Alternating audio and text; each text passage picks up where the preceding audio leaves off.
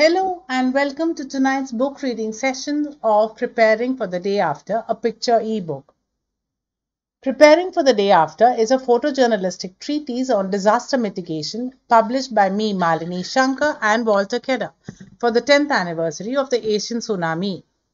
Tonight we will start with the subchapter on desertification and drought in chapter 22, hydrometeorological disasters in the day and age of climate change, understanding El Nino induced natural calamities. But let us first recap what we have learned in the previous book reading sessions before we start tonight's session. Water and sanitation is central to developmental discourse. Culture-sensitive food security also has evolved out of local agrometeorological conditions prevalent in an area. Livelihoods based on local agrometeorological conditions are the best means of ensuring livelihood security. Climate change adaptation, menstrual hygiene, especially for indigenous tribal women, solid waste management, universal healthcare access, sustainable development goals, they are all factors to be included in the development agenda. Media personnel have to be trained in reporting disaster preparedness or the lack of it at district level. Disaster is the impact of a calamity on the human landscape. This includes the impact on lives, livelihoods, livestock, and landscape. Tonight, we will start with the subchapter on desertification. Climate change is not a watershed event like the Asian tsunami, for instance, unless we have a huge supervolcano which has a global impact and can lead to an ice age overnight, like it did after Lake Toba. The Anthropocene version of climate change is triggered by anthropogenic factors like industrial pollution and unsustainable development far in excess of other natural geological causes and cycles. Climate change manifests as an increase in the intensity of extreme weather events. So you have more frequent avalanches, blizzards in colder areas, more precipitation, more intense cyclones, cloudbursts, coastal incursion, desertification, droughts, epidemics, flash floods, El Nino floods, famine, fog, fugue, forest fires, global warming, hailstorms, mudslides, landslides, storms, sea level rise, iceberg melt triggered tsunamis, urban floods, and so on. And of course, the volcano. Each of these extreme weather events can have colossal impact on human communities and society. The consequences include food and livelihood insecurity, lack of shelter, causing more imbalanced fiscal growth. Skewed fiscals include impaired tax regimes, impact on public health like COVID-19 has shown us, impact on international trade and commerce, tax, aviation, shipping, public health, human development, and so on. Today, let me read out to you desertification and how to combat desertification. Malla Reddy of the Rural Development Trust in Anantapur district of Andhra Pradesh told me in an interview back in November 2002, and I quote, 6 out of 10 years are drought affected in Anantapur, unquote. Such chronic drought made Anantapur the second most desertified district in India in 1994. The groundwater table plummeted to 60 meters underground. Chronic crop loss led to malnourishment, and severe poverty among the farming community led to school dropout rates increasing. Famine loomed large, rainfall almost ceased, and desertification set in. Sand dunes started appearing over a stretch of some 80 square kilometers in the hinterland of Anantapur district. It was an unparalleled and unprecedented crisis. A desperate rural population sunk bore wells indiscriminately, depleting the groundwater table further. There was no more green cover to act as catchment for rainwater or to replenish groundwater table. With withering green cover, the district, which is used to scanty rainfall, had to confront complete failure of monsoons. Withering greenery meant livestock too were deprived of fodder. Cattle died. The government of Andhra Pradesh anointed 10 NGOs for holistic watershed management to mitigate desertification. The government also lent political will and financial support to the district administration. Salinity set in the groundwater table. Soil was rendered alkaline and it withered crops. Hot winds and repeated droughts created intense moisture stress, according to late Mr. Rajan Joshua of the Social, Educational and Development Society, or SEDS, in Penukonda Taluk of Anantapur district in Andhra Pradesh. SEDS was one of the NGOs funded for intensive and holistic watershed management. Parvathamma said, before watershed management program, there was great difficulty in bringing water as we had to go to the open wells at the bottom of the hills and to climb steps up and down. But after watershed management, this difficulty is reduced because wells and bore wells are recharged. Parvathamma told me in an interview for a radio documentary that I did for Deutsche Welle World Service Radio back in 2003. Watershed management entailed conserving every single drop of rainwater at the point of occurrence. The first steps were soil conservation and catchment area conservation. Water bodies collected all the rainfall in simple troughs.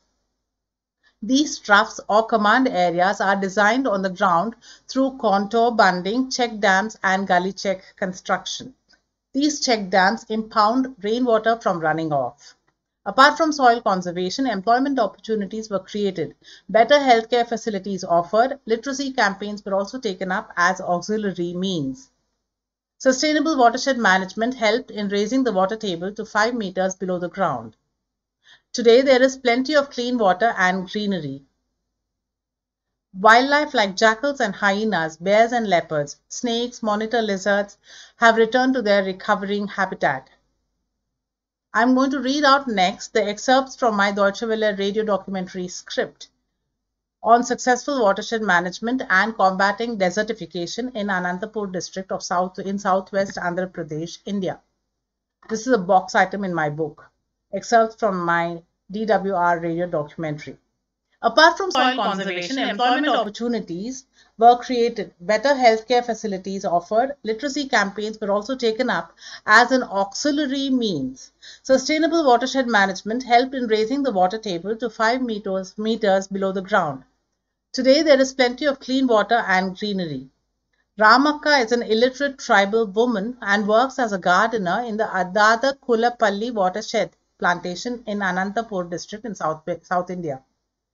She earns about 12 euros a month. She also has an immense satisfaction of nurturing green canopy where none existed.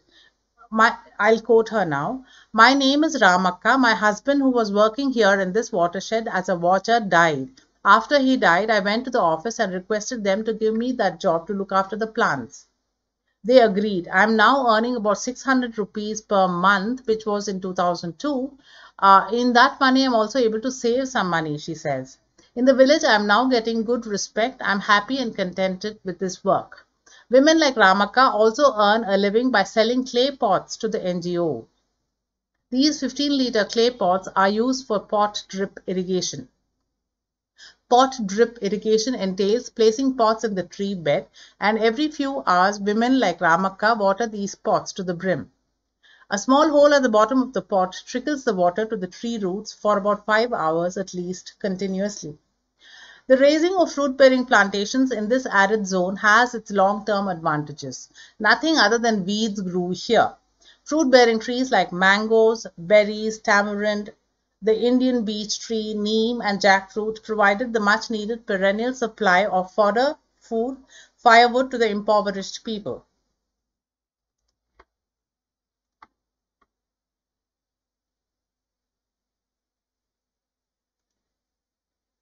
Besides, these species withstood arid zone conditions, low water supply and soil erosion commendably. Evergreen trees that these are, they helped in retention of moisture in this arid zone. They contributed significantly to recharging the groundwater table.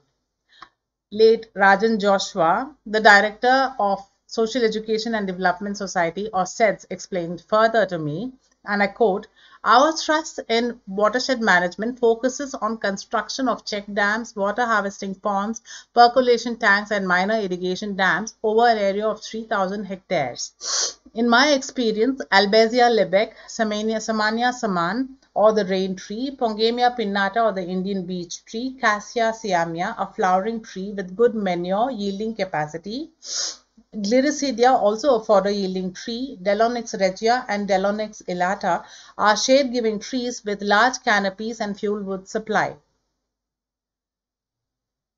Peltophorum mangifera indica are good fruit-bearing trees. Acacia trees, etc. are good survivors in such arid zones, he said. The point Joshua was emphasizing was the significance of endemic and native trees.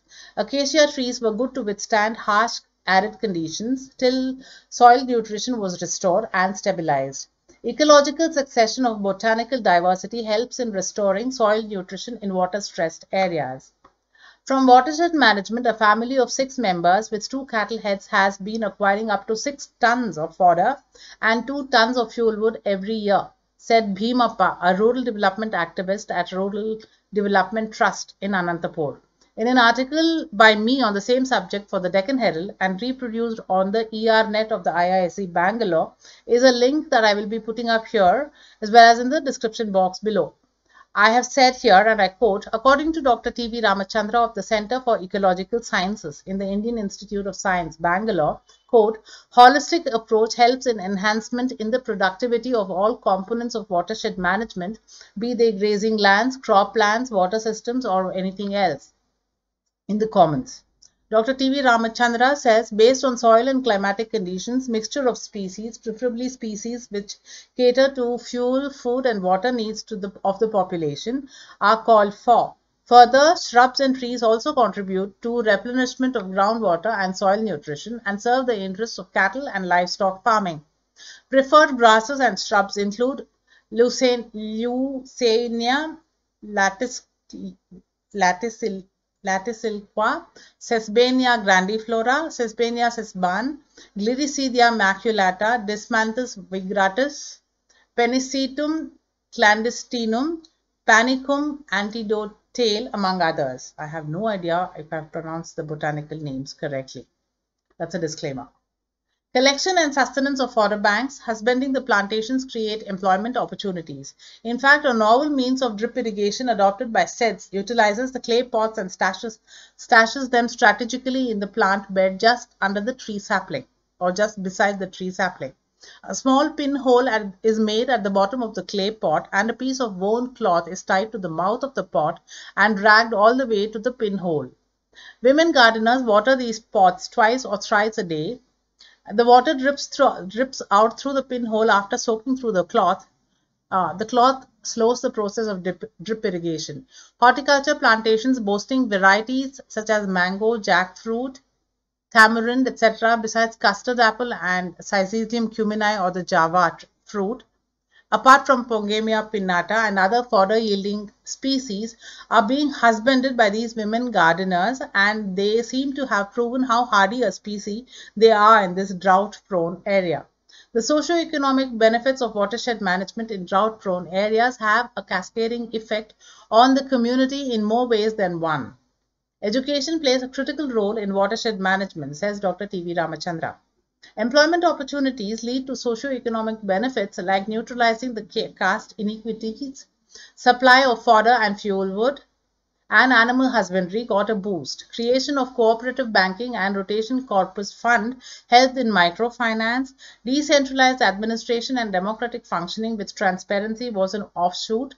Captive plantations to serve the needs of the entire society, and employment generation and sustenance of a rural economy made it a holistic experiment that succeeded. Desertification is more or less a man-made disaster. Desertification is caused by careless watershed management and severe water stress.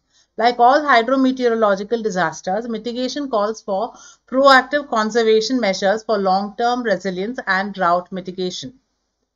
Catastrophic events share characteristic non-linear behaviors that are often generated by cross-scale interactions and feedbacks among system elements. These events result in surprises that cannot easily be predicted based on information obtained at a single scale. Progress on catastrophic events has focused on one of the following 2 areas: non-linear dynamics through time without an explicit consideration of spatial connectivity, or spatial connectivity and the spread of contagious processes without a consideration of cross-scale interactions and feedbacks. These approaches rarely have ventured beyond traditional disciplinary boundaries. An interdisciplinary, conceptual, and general mathematical firework for understanding and forecasting nonlinear dynamics through time and across space has been proposed.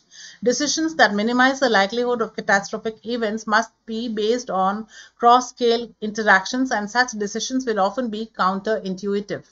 Given the continuing challenges associated with global change, approaches that cross disciplinary boundaries to include interactions and feedback at multiple scales are needed to increase our ability to predict catastrophic events and develop strategies for minimizing their occurrence and impacts.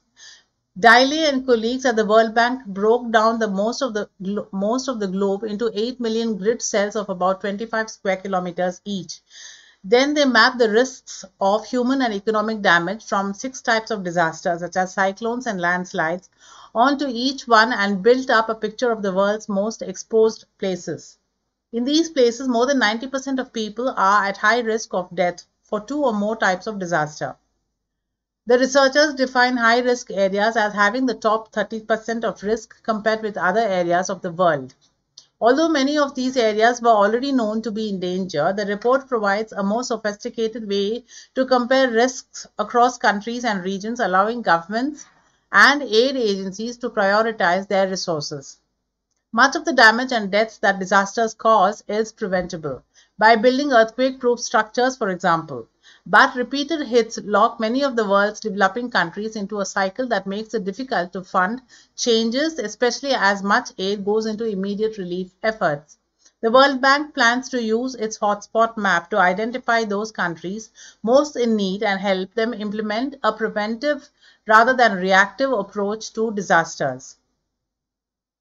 Its approach is already affecting homeowners in Turkey who must weather frequent earthquakes.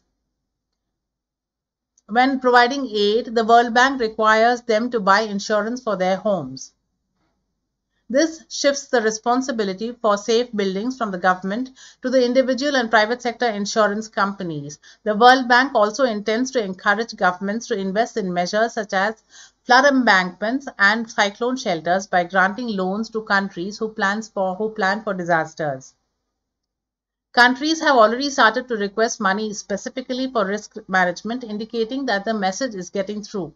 We must stop making it more complicated than it is. If you want to reduce problems after disasters, you just have to protect people by giving them better housing, better education, and better health services. With that, we have finished desertification. However, please don't forget to watch a whole documentary I recently made on the subject of combating desertification in rain-shadowed Anantapur district. It can be found on a link which will be put up here in the description box below. Epidemics. Epidemics can be a cause as well as a consequence of disasters. When natural calamities trigger disasters in the human landscape, diseases break out as a consequence of broken sewage lines, water contamination, deficit in sanitation, appalling living conditions because of overcrowding in relief camps, and so on. It emphasizes the need for a planned economy and planned human development index. Deaths associated with natural disasters, particularly rapid onset disasters, are overwhelmingly due to blunt trauma, crush-related injuries, or drowning.